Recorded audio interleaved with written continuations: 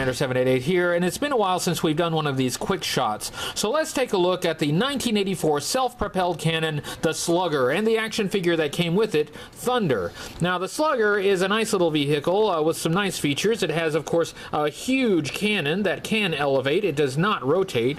It has a hatch that can swing open and closed. It has a machine gun up here on top.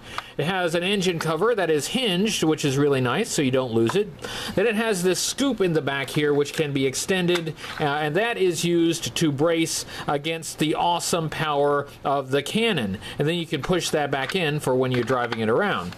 It's a nice little vehicle, nice design, nice pseudo-realistic military vehicle. Looks really good, and the action figure that comes with it looks pretty good too. Thunder has some pretty amazing accessories. This helmet assembly is actually 3 separate parts. Then, of course, it comes with this rangefinder that fits around his neck. Now, I always liked the look of this figure. Nice colors. I think this is a really nice looking action figure.